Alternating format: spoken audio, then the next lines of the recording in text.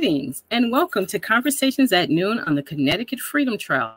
I'm Tammy Denise.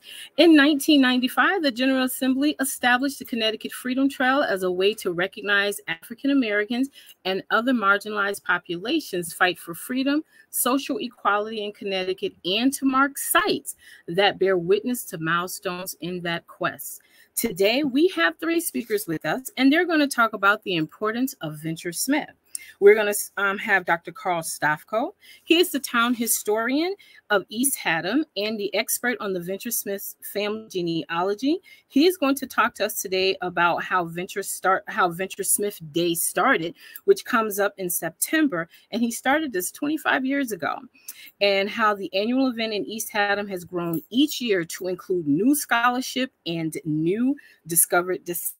Then we will also hear from Elizabeth Wood, or Liz Wood, from she's executive director of the Stonington Historical Society, and it operates two museums, the Lighthouse Museum and the Captain Nathaniel B. Palmer House. But she is going to be specifically speaking about the exhibit that has been installed about Venture Smith. And then we are going to hear from Elizabeth Norman. She is the founding publisher and executive editor of the Connecticut Explorer magazine. It is award-winning public history magazine, and it is in print and online. And she also co-edited African American Connecticut Explored, as well as Venture Smith's Colonial Connecticut. So now I will turn it over to Dr. Karl Stofko. Thank you so very much for being with us today. Thank you for asking me. I'm going to be talking today on Venture Smith Day, then and now. In the beginning, in 1971, the First Church of Christ Congregational in East Haddam, of which I am a member, asked me to take care and oversee the management of First Church Cemetery, a volunteer job I still held. While surveying the cemetery, I met Venture Smith for the first time and was surprised to find that no one in the church or the town of East Haddam knew anything about him, except for a retired school teacher, Helen Cobley. Seeking more information about Venture, she pointed me to his 1798 narrative, a copy of which is housed at the local library, and to the Wormsley family of Middletown, whom she said were descendants. Thus began a 50-year adventure to discover Venture's genealogy of descendants and new discoveries about his life from land, probate, and court records, and from his family's traditional stories. By 1996, I had traced 9 of 11 generations of descendants. That year, film crews from public television began to arrive to film Venture's gravestone and interview some of the Wormsley descendants for a Connecticut Freedom Trail documentary. It seemed, without even knowing it, Venture's gravesite had been put on the list of the newly created Connecticut Freedom Trail sites. This was cause for an event. The descendants decided on a family reunion for September, which was designated as Freedom Trail Month. Meanwhile, the cemetery board added music by the Moodus Drum and Fife Corps, a ribbon-cutting ceremony by the late State Representative Linda Orange, a town proclamation, a family photo of descendants present around Venture's grave, and, of course, refreshments. It was a success, with 40 descendants attending. The family then asked us to do it again the following year. We did, and have continued to do so for the last 25 years. Only 3 times did rain cause an issue, as in 2004, when Hurricane Ivan struck, and we had to move into the church sanctuary. The speakers showed up, as did 17 stalwart descendants and Venture Smith fans. Despite the failure of the electricity, we carried on. Spreading the word. I began giving lectures to the middle school students in town on Venture's life. Then Andrea Pascal, a teacher at that school, took up the task each year until she retired. Her students provided drawings of the events in Venture's life to put up on the walls of the cemetery shed on Venture Smith Day. And they also recited poems about Venture written by local resident and state poet laureate Marilyn Nelson. More recently, we supported State Representative Bobby Gibson Jr. of Bloomfield with affidavits in his successful attempt to create a mandate in the state statutes that African American history be taught in all public schools in the state. We look forward to seeing how many students sign up for the course locally this fall. More recently, we have been lucky to have African quilts made by the Sisters in Stitches, joined by the cloth of Eastern Massachusetts, decorating the walls of the cemetery shed. Their president, Susie Ryan, is a Venture Smith descendant. Over the years, I have given talks at Venture Smith Day on what was new with Venture in the previous year, and also under the general title of Reading Between the Lines, stories about Venture's family, his life gleaned from land, probate, and court records, and also local and state histories. We have been fortunate that many important historians and authors have been guest speakers on Venture Smith Day over the years.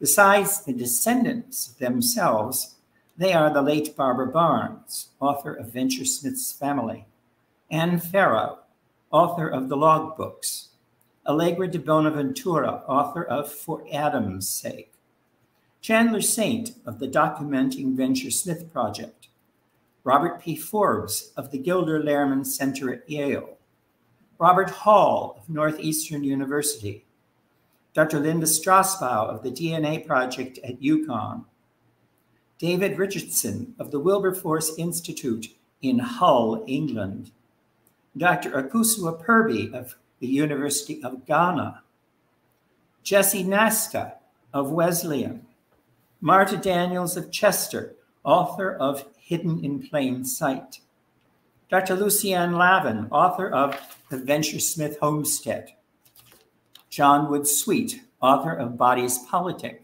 of the University of North Carolina, Dr. Nancy Steenberg of UConn, and archaeologists Dr. Nicholas Bellantoni of UConn and Warren Perry of CCSU. Notable happenings over the years. Firstly, we created a quilt square in 1998 for the Eastern Regional Connecticut Freedom Trail quilt, which is housed in the State Museum. Next, a bus trip for the descendants to Venture's home site on Haddam Neck was organized in 2003. We arranged to have Venture's wooden storage chest brought to Winterthur in Delaware by Marta Daniels and John Wood Sweet in 2013 for age verification with positive results. We received an official citation from the Connecticut General Assembly in 2015 for bringing Venture's life out into the public. The descendants' exhibit of their 2014 trip to Ghana to see the slave castle at Anamabu is still a featured exhibit each Venture Smith Day. We also assisted in promoting the archaeological survey done by Drs. Lucianne Lavin and Mark Banks at Venture's home site on Haddam Neck. That was in 2001. When the Wormsley family found out that the nuclear waste from the decommissioned Connecticut Yankee Atomic Energy Plant was to be stored temporarily at the southern end of Venture's farm, they sued to have the nuclear waste stored elsewhere. I submitted an affidavit to the court on their behalf. The suit failed, however, and the nuclear waste is still stored on Haddam Neck today, almost 20 years later. Likewise, in 2006, we assisted in promoting the archaeological dig at Venture's gravesite in an attempt to uncover his DNA. However, a lawsuit was filed by those who did not want Venture's body desecrated. The suit was brought against the family of descendants who requested the dig and the Cemetery Association. The lawsuit failed, but when all was said and done, no usable DNA was recovered. In 2018, best-selling author Russell Shorto published Revolution Song about the Revolutionary period lives of 5 men, including Venture Smith and 1 woman. Mr. Shorto had accompanied the descendants to Ghana and spent a full year on and off with me researching the life of Venture. I was particularly pleased that he utilized parts from 15 of my Venture Smith Day stories about Venture in his book. Most recently, we have helped Bill Sullivan of Suffield Academy with genealogic research on Venture's daughter-in-law, Tamar, for a witness stone to celebrate her life as a former slave of the Loomis family in Suffield. We are also hoping to work on placing witness stones here in East Haddam in the near future. Venture Smith Day today. This year's Venture Smith Day is Saturday, September 10th from 1 to 4 p.m. in First Church Cemetery on Town Street, Route 151 in East Haddam, where our speakers will be myself, Elizabeth Wood, Executive Director of the Stonington Historical Society, Thomas Thurston, Director of Education and Public Outreach at the Gilder Lehrman Center for the Study of Slavery, Resistance, and Abolition at Yale, and ninth-generation descendant Amina R. Merritt, Esquire, of Sacramento, California. After the speakers, the wreath-laying ceremony, and the photo of Venture's descendants at his gravesite, the program will move to the East Haddam Historical Society Museum on Town Street, Route 82, to view the Venture Smith exhibit there, including his wooden storage chest and the recently dedicated life-size wooden carved and painted statue of Venture by Weymouth Eustace of Chester and Frank Todaro of Montana. Exhibits will be on view, refreshments served, and books and other items will be for sale. All are welcome. Please bring a comfortable lawn chair or blanket. In case of rain, we will move into the sanctuary of the church. Thank you for your attention.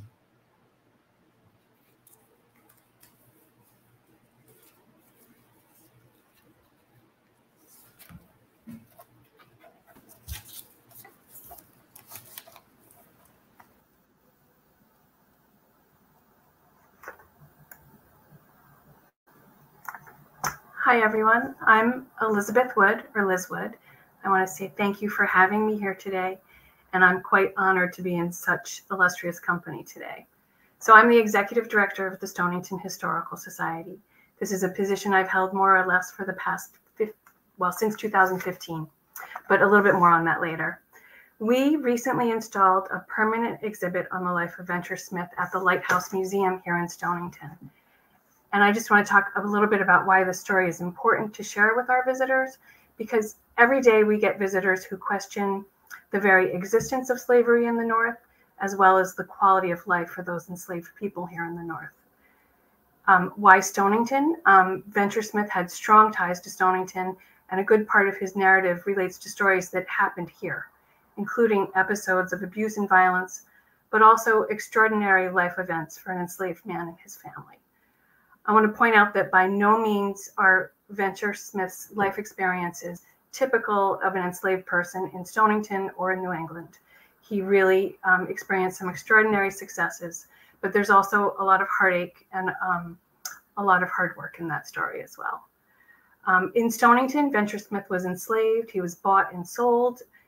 He eventually was able to purchase his own freedom and that of his family here in Stonington.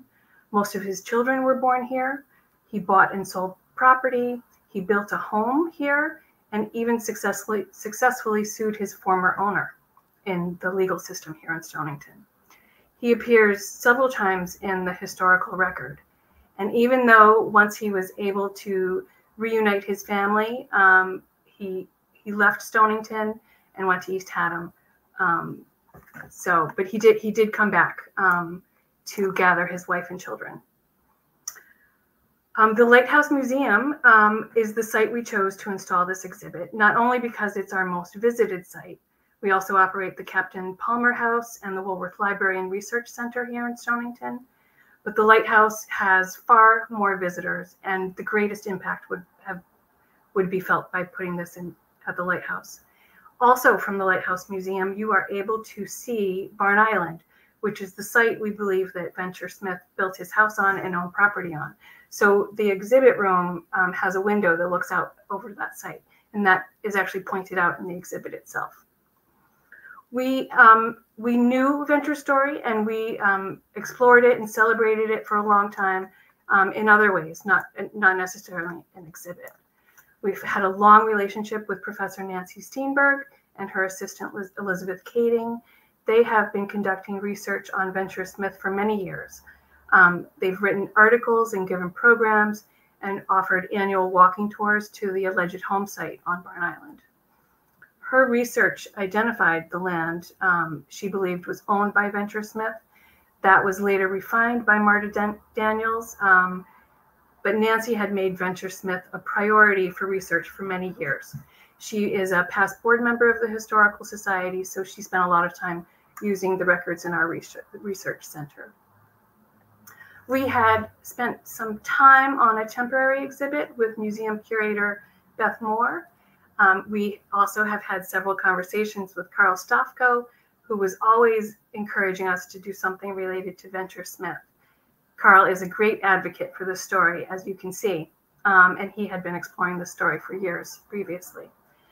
But it wasn't until a funding opportunity from the State Department of Economic and Community Development was released. It was called the Good to Great Grant, that we were able to fully explore the story and literally able to dig in deeper. The Good to Great Grant was made possible for small organizations like the Stonington Historical Society that had small staffs, small budgets, and little access to major state funding. At the time, our Director of Development, Chris Keppel, was intrigued, and he had had a recent conversation with Karl Stofko.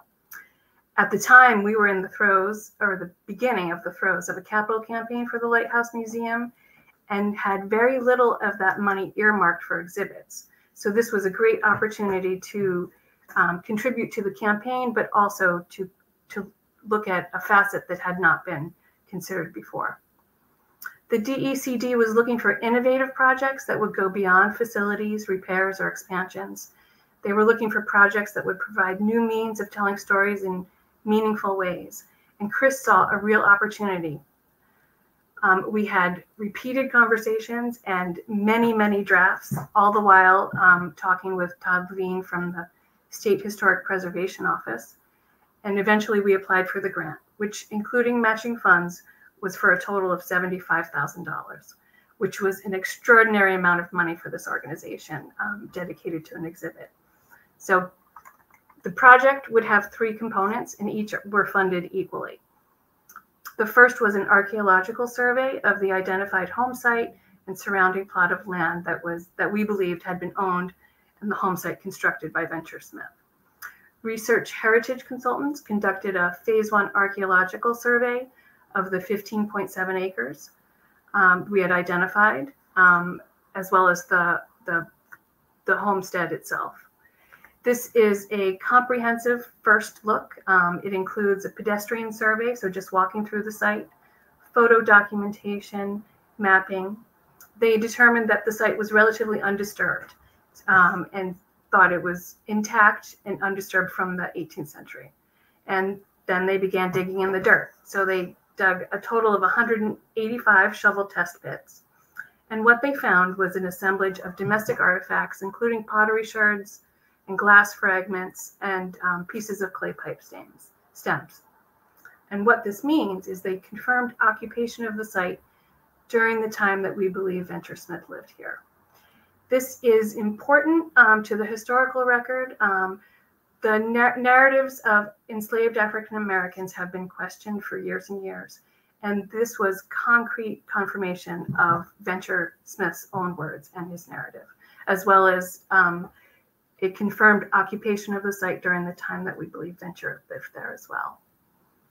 The second part of the grant funded research, and we hired Dr. Nancy Steenberg and Elizabeth Kading to conduct a thorough review of all documents in our own library and in our own town records related to enslaved people here in Stonington. They did a meticulous survey of ledgers, account books, court records, newspapers, diaries, selectmen's records as well. They reviewed birth and death records, church records, land records, and probate records. What they did is document not just Venture Smith's presence in the historical record, but that of other enslaved and free African-American people here in Stonington. They also found evidence of whitewashing of the town records. There were 2 town clerk books, and one was being copied over, and they think this happened in the early 20th century, and they were leaving out all evidence of enslaved people. So that was also an important addition to the record and what we know about Stonington as well. And then the last part of this project involved the design and installation of a permanent exhibit. We hired Michael Hankey and Design Division from Amherst, Massachusetts. First I should say, I left the Historical Society just as we had sent out the request for proposals, and returned about a year later as the exhibit was coming into shape. So it was almost like I had never left. In the meantime, there was a pandemic and things were moving slow. So I was really happy to be here to see it all come together. So the exhibit was installed in November of 2021, and it's called "My Freedom is a Privilege That Nothing Else Can Equal." These are the very words of Venture Smith that's quoted from his narrative. It's very powerful words as well. But in creating an exhibit, I mean, you have to translate those words into something compelling and visual for people to see. Working with Michael Hankey, we talked about what we had in the historical record. One of the most descriptive pieces was the runaway ad when Venture Smith ran away from his owner, Mumford, from Fisher's Island. It described the clothing he was wearing, what he was carrying, and we made the decision to use textiles as the background of our exhibit panels. We start with kente cloth, so the exhibit panels explore his life in a series of consecutive panels, and they're numbered so that you know where to start in the museum. There are visuals, there's maps, as well as the runaway ad. But along the bottom of the exhibit runs a timeline with small icons that are right at a children's eye level. It incorporates, we've mapped out a space on the floor that is the size of what an enslaved person would be allocated on a slave ship as well. And then we included things from our own collections, not necessarily related to Venture Smith, but we do have sets of handcuffs and manacles that we included, and we have some family Bibles that talk about enslaved people in those families as well. So we use textiles like the calico that Venture was sold for initially, so we have a piece of that on display, as well as a small wooden cask for molasses. That was his purchase price. Michael Hankey worked here in Stonington for the Mashantucket Pequot Museum previously, so he was very familiar with the landscape here and with the story already. So we opened this exhibit in February. We opened officially in February of 2022. We opened for Black History Month, and we offered free admission for the entire month, and we saw unprecedented visitation. We had over 1,000 visitors visit the Lighthouse Museum in the middle of winter during snowstorms, ice-covered sidewalks and things. So it was clear that there is a great appetite for this story. We included components for people to give feedback on index cards and have great, meaningful comments from children as well as adults who didn't know the story of enslavement in Connecticut, New England, or even Stonington. So it's had a real impact, I think, on our local community as well as Southeastern Connecticut.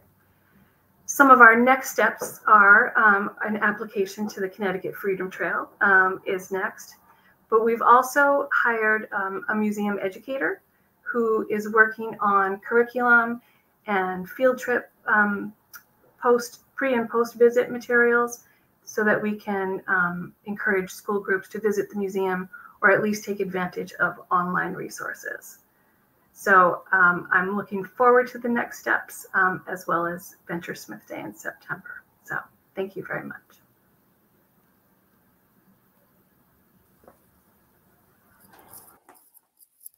Hi, everyone.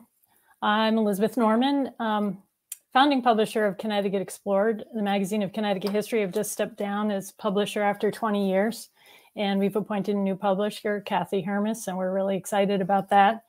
But I have gotten involved in the last number of years in creating educational resources for students based on Connecticut Explored's vast back history of stories and such. And one of the projects we did was this book, African American Connecticut Explored. We did this with in 2014 with the Amistad Center for Art and Culture. It took about 25 stories of African American history from the magazine, and we added material, we commissioned material. We worked with 3 African American scholars who are co-editors on that. And that book is a fantastic kind of survey of what we called the long arc, the 300 plus years of the African-American experience in Connecticut. And I think that might've been my first introduction to Venture Smith. So after we, created a, sorry, I'm looking for a sample of it. Here we go. A book for 3rd and 4th graders where I live, Connecticut. I was talking with, which we did with a couple of school curriculum specialists. I said, well, what would you be interested in for 5th graders? And they said, well, a book about colonial Connecticut. And I was like, I don't know, colonial Connecticut, not really my period. But then I remembered Venture Smith.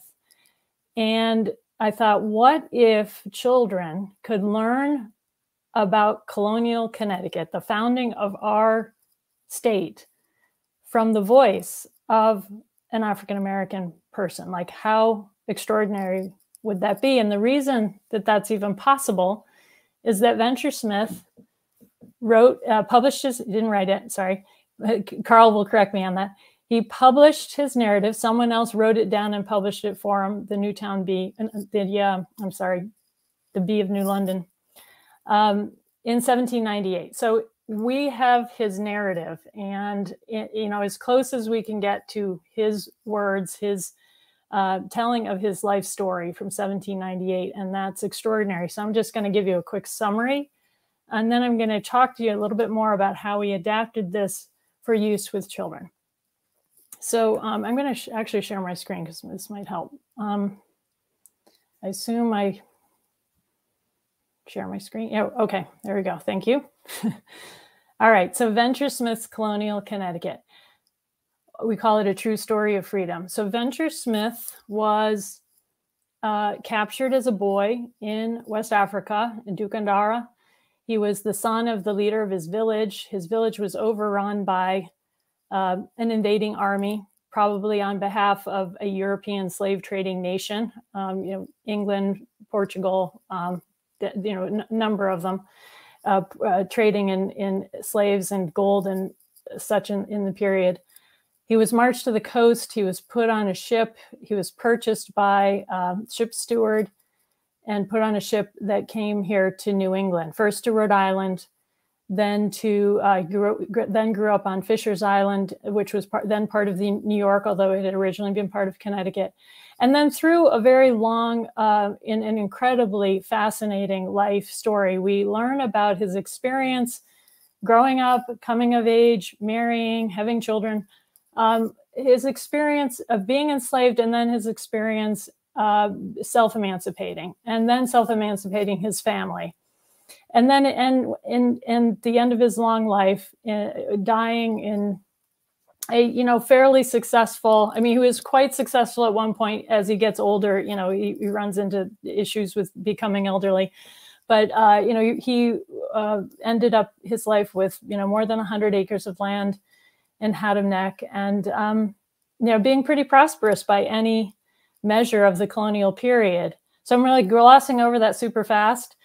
But there's so much in this story, and I always call it a true story of freedom. I also call this a book about colonial Connecticut because while it definitely includes the story of slavery in Connecticut, that's not everything that defines Venture Smith. And that's what's so wonderful about using this story for teaching children about, well, you know, what we're now calling the whole of the story, the whole of the founding of the Connecticut history, of Connecticut's founding. So I'm going to just click through what this resource is all about. First of all, yeah, again, we're Connecticut Explored. We're a public history magazine. We come out quarterly. I invite you to join us. You can get a free sample from our ctexplored.org/shop. You'll find an opportunity there, or we certainly hope you will just sign up and start getting the magazine. It's just all kinds of fantastic stories about Connecticut history. So Venture Smith's Colonial Connecticut, it's a book about colonial Connecticut based in this primary source, Venture's own story published in 1798. It's suitable for grades 5 to 8. It foregrounds the African-American voice through his narrative, and it presents that history really from 3 perspectives: the Native American perspective, the African perspective, primarily Venture Smith's, but not only his, and then, of course, the English and the Dutch, the English settlers. And here's just quick for any teachers that are on our call. This is how it fits the grade 5 standards. It was really built for grade 5, but I think it has really suitability up through grade 8, even at the high school level. And even for adults, people who have read this book, have picked it up, have said they've learned something about, you know, they didn't know before. So it really is here. How do Americans define freedom and equality, and how have American conceptions of freedom and equality changed over the course of time? And I won't read all of these, but you can see how the state of Connecticut social studies frameworks are calling for 5th graders to really wrestle with and be introduced to these very complex and important issues of our history. So again, this is where I thought, well, Venture Smith tells us so much about these issues. It's available in print. I have a copy here. You can kind of see what it looks like. It's a little bit smaller than, sorry, where's my camera? So it's just a beautifully designed book, very accessible for kids. It's also available online. And so for use, you know, for a hybrid situation or during the pandemic, it was available online. If you didn't have kids in the classroom, you can kind of use it. It's very flexible in that regard. And I'm going to talk a little bit more about what's also on the companion website for teachers. So how did I make it suitable for a 5th grader? I did lightly revise it to the 5th grade reading level, but I instituted something that I've not seen done before, but I thought was important. I used as many of his words as I could, and so I did the copy where his words are in bold, so students can always know when they are reading Venture Smith's words. And then the regular type is where I might have where I did paraphrase it to make it easier to read. I didn't, but I'm not a novelist, I'm a historian, so I did not add anything. I did not imagine what he was thinking. I didn't add dialogue. I simply lightly paraphrased so that it is as close to his words while making it accessible for students. So a closer look, it's in 4 parts. The first part, we meet Venture, and these first 2 parts are based in his narrative. The chapters 1 through 4 talk about his capture, the middle passage that he survives, his forced arrival in the American colonies. You see these pictures here, these drawings. I commissioned a Bloomfield artist for 5 illustrations, including the cover illustration by Michael Borders. He used his grandson as a model for the young Venture. And he's really kind of a historian himself as well as an artist. He did a beautiful job. Part 2 is now when Venture is in colonial America, grows up enslaved, finds freedom, not finds it, but gets it for himself and his success. And again, so much of this book tells you how the colonial economy worked, which is part of the social studies curriculum. It's not just history. It's also the economy, and he's particularly strong in explaining that to us and to students. And then parts 3 and parts 4 are the parts that I wrote, and these back us up into the first part because Venture Smith is really here in the second half of the colonial period. So it backs us up to the beginning of the colonial period. So we talk about the Native American presence here, the settlers and that conflict and how that evolved, how Native Americans persisted and continued to be here and be a very important part of the colony. There are some primary source materials related to their story as well.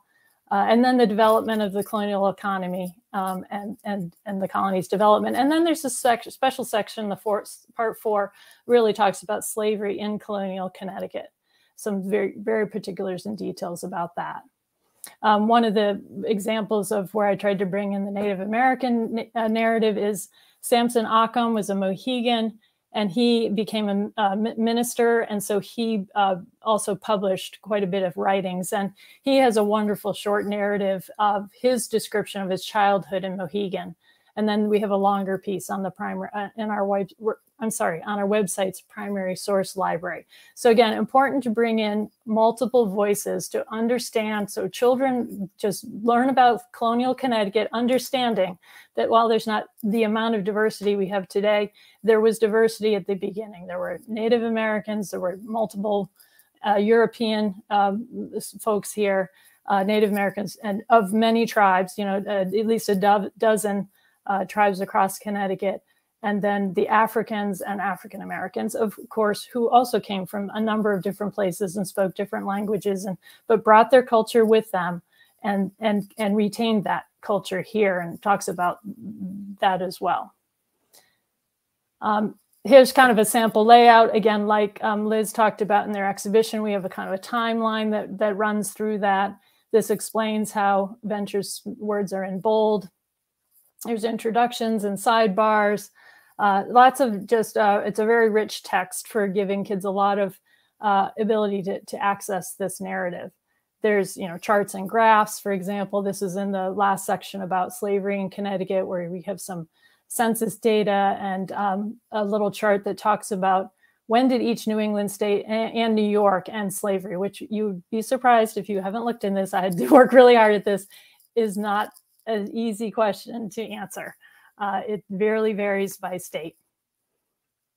On the website, we also have lesson plans and professional development opportunities. We have a complete curriculum that goes with the Venture Smith's Colonial Connecticut. And then we have a couple of smaller, sort of shorter lesson plans. One about the colonial economy, another about it's a more of an English language arts lesson plan about memoir and personal writing, that kind of thing. Provide opportunities for integrated close readings, and we have and then we've added an entire section of primary source material to our website, so that there's just a whole there's just incredible richness of resource here for teachers to use. We included tips for teaching difficult history. Strategies, concepts, and resources to support productive, respectful discussions and learning with students about obviously this very difficult history of slavery and Connecticut's role in it, which, at a fifth grader's level, a lot of kids are going to be introduced to this for the very first time.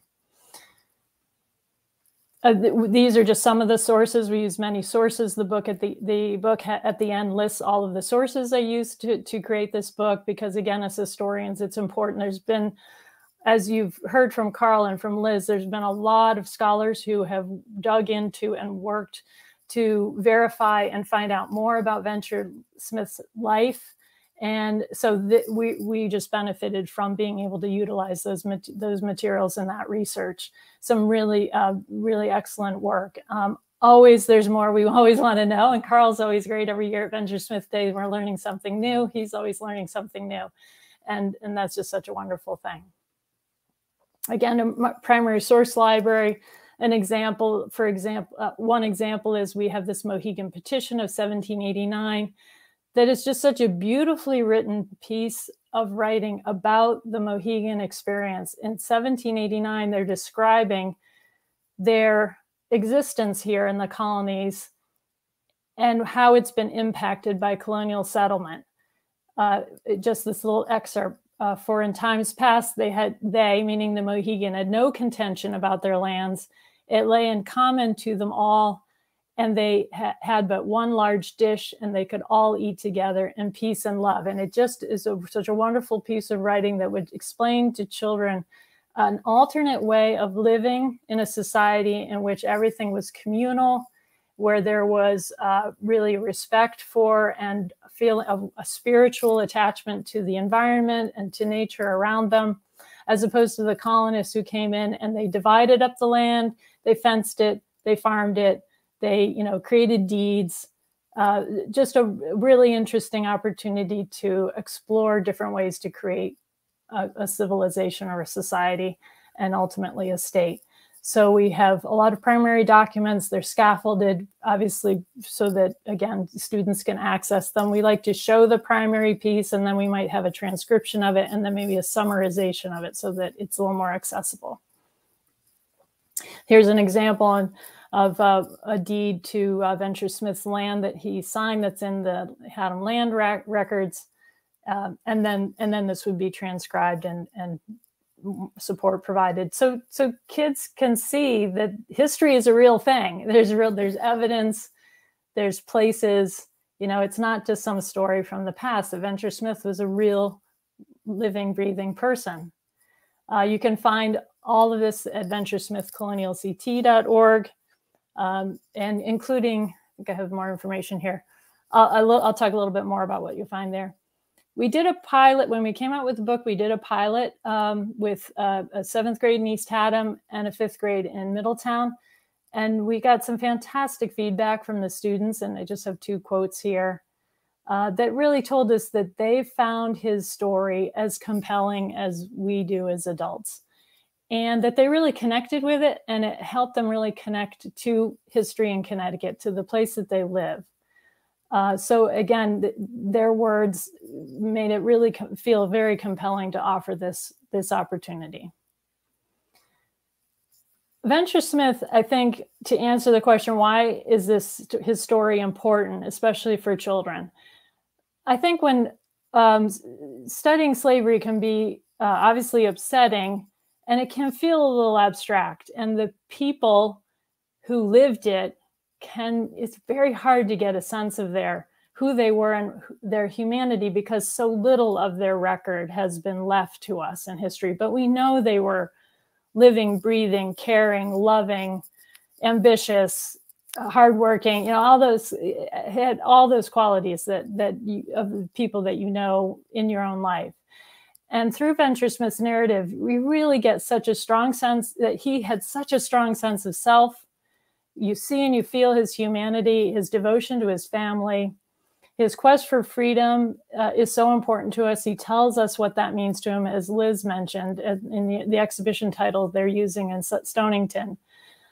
Throughout his life, he has agency, he shows resistance, but he's complex too. He buys several enslaved men, which might shock you. But he really does that as a means to, like himself, enable them to buy themselves out of slavery. And they run away, and he feels cheated, and he's kind of mad about it, but he doesn't pursue them because he doesn't see them as property or an investment. He sees them as fellow human beings, and he's trying to help them to get on. So would he have liked to have gotten his money back? Sure. But, he kind of, gets mad about it and moves on. In some ways, he is typical of a colonial person, colonial man, I should say, especially in the way that he talks about the work that he does and the way he makes money. The colony is incredibly complex. There's no single currency. The way money works, there's bartering. He borrows, he invests, and he borrows. I mean, it's so complex, it's incredible. But of course, we know he's not typical either. He's remarkable. He's operating in an extremely racist environment, but he makes his way to success as he defines it for himself through trusted business relationships in his local community, a ton of hard work, and a truly entrepreneurial spirit. And so at the end of his life, he says, amidst all my griefs and pains, I have many consolations. Meg, the wife of my youth, whom I married for love and bought with my money, is still alive. My freedom is a privilege which nothing else can equal. I am now possessed of more than 100 acres of land and 3 habitable dwelling houses. It gives me joy to think that I have and that I deserve so good a character, especially for truth and integrity.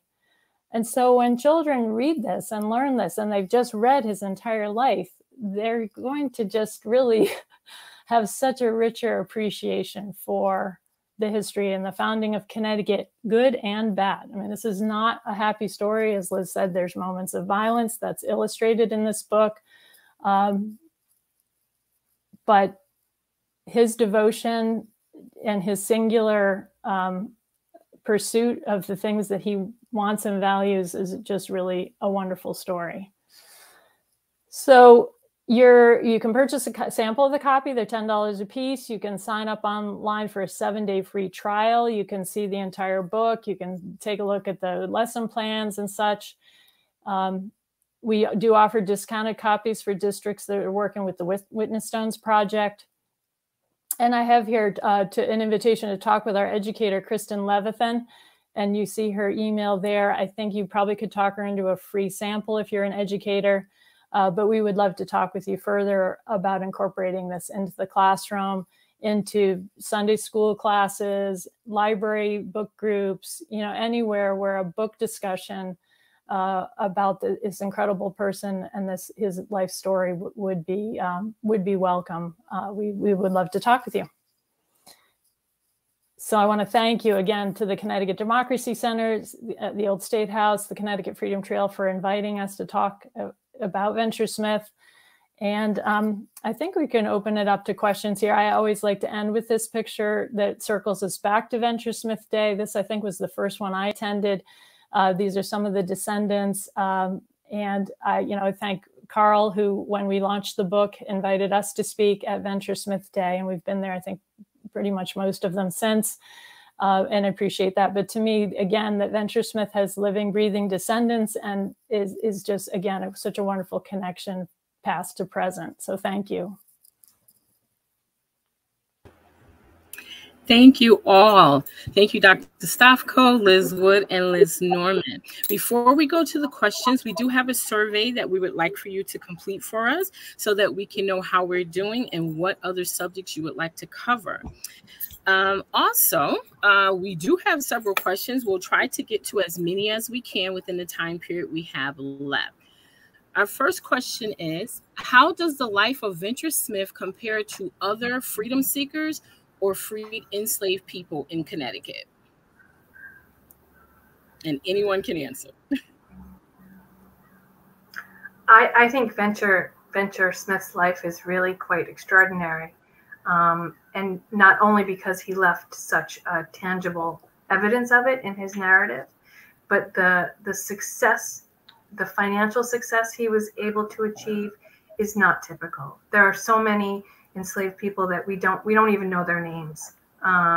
We know who they were enslaved by, but we don't know who their families were, whether they experienced happiness, joy, or were just abused. It's not typical at all, I would say. I would just add, though, that when Connecticut Explored, when we were doing a whole issue around the Constitution of 1818, so not to get too far down a tangent, but in 1814, Connecticut added the word white to its voting legislation, its voting requirements. And then it codified that in the Constitution of 1818. So Connecticut operates under, the fundamental orders of 16 something until 1818. It had already been a state for 30, 40 years. Why did it suddenly, finally do a Constitution 1818 that is A, silent about slavery, which was still legal in the state, and number two, codify that voters could only be white. So we went looking around. We're like, does that mean free blacks could vote before that? Or does that mean it was like one of those unwritten rules and everybody knew black people couldn't vote, but now we're going to put it in the state statutes? I've only found 2 examples, but this speaks to the question. 2 men in Wallingford, Connecticut, in the period 1799, I think, in 1803, were formerly enslaved, were free.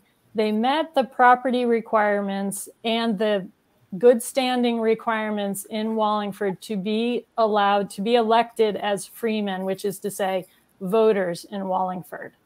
And so there's just two examples. In Connecticut at the time, universal suffrage was not a thing. It was only reserved for men, then white men, and you had to also be property owning and have good standing in the town. So here are two formerly enslaved men who met all of those qualifications to be able to vote. So Venture Smith and maybe these other two men are unusual. So we're not talking about a broad experience, but we're not talking about the only. I think, again, because we don't have a lot of historical record, we don't know the whole story. But so I think the answer is somewhere in between. He was extraordinary, certainly not the only person, but not the majority either. And I remember African Americans were only about 3% of the population in the state, free or enslaved. And so a small percentage of the population really struggling. And as slavery becomes illegal, and Karl talked about this in the second period, after Venture Smith, like the next generation, it gets harder for African Americans in the state because racism just sort of fills the gap of what had been a social control mechanism of slavery. So it doesn't get easier. Slavery goes away, and that's a good thing.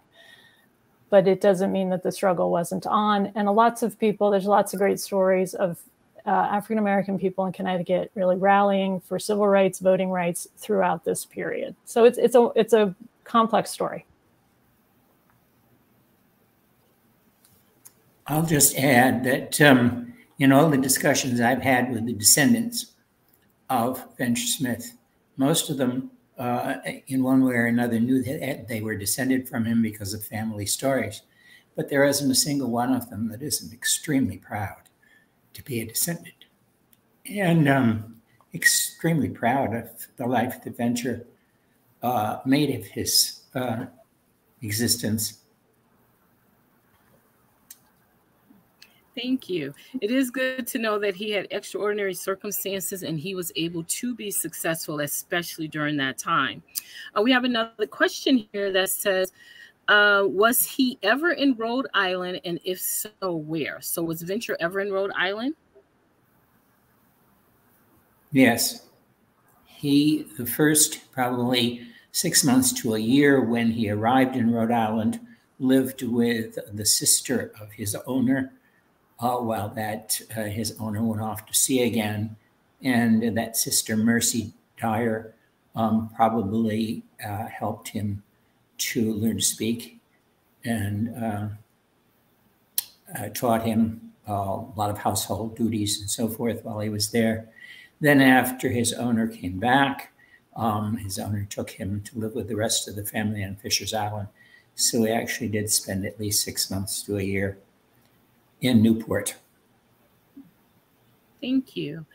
Let's see. I am researching a man named Dolphin Dart, who was enslaved by my ancestors, Ebenezer and Joseph Dart. What is the best source to find out information about other African men enslaved by East Haddam families during Venture Smith's time? So what are the sources you could come up with or have used?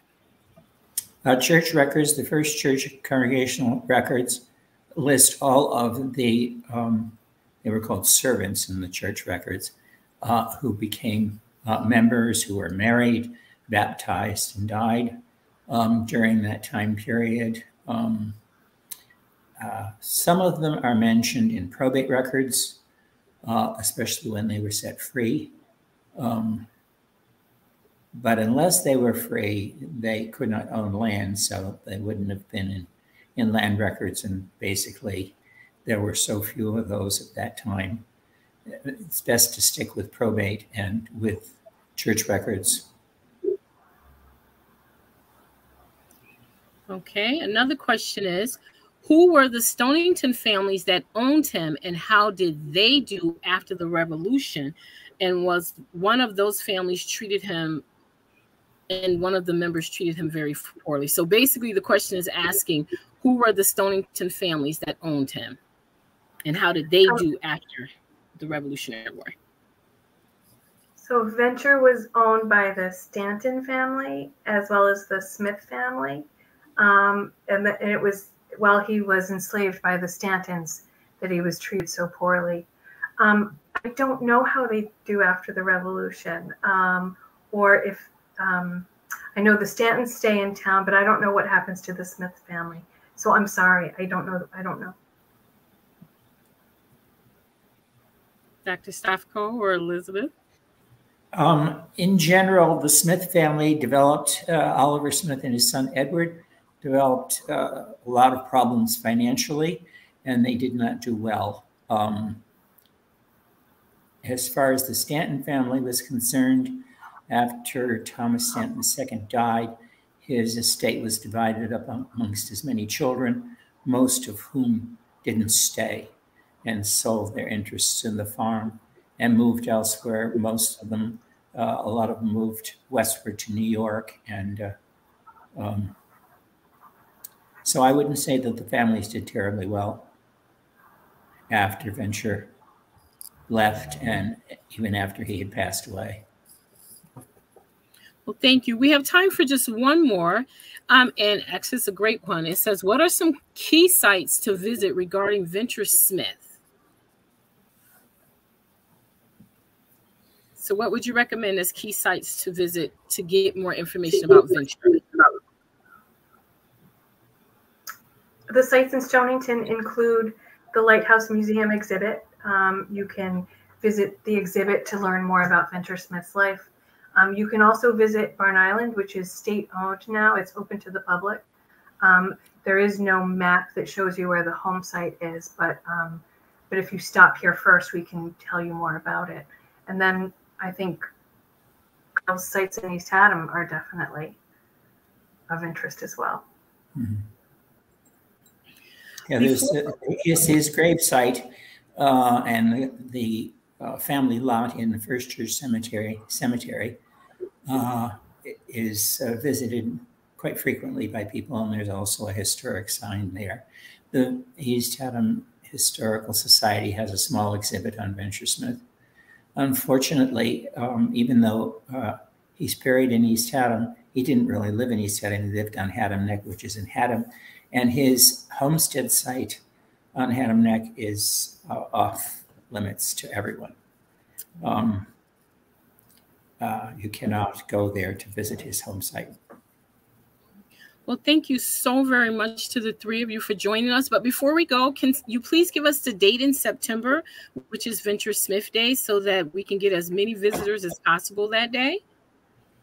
It's September 10th, which is the Saturday after Labor Day. Starts at 1 o'clock in First Church Cemetery and lasts until 4 or 5 o'clock. The end of it will be at the East Haddam Historical Society. Both of these places are on Town Street in East Haddam, about a mile apart. But it is outside the cemetery, so make sure you bring a chair to sit on. Thank you, Dr. Stofko. Thank you, Liz Wood, and thank you, Elizabeth Norman, for bringing us this presentation today on Venture Smith, a very important person in Connecticut.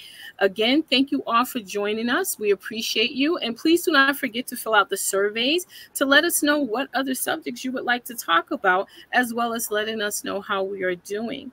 Our next conversation at noon will be August 23rd, where Lynette Fisher and Nicole Thomas from the Joshua Hempstead House will talk about the historical district of the Hempstead Historical District in New London. So we hope to see you again next time here at Conversations at Noon on the Connecticut Freedom Trail. Until the next time.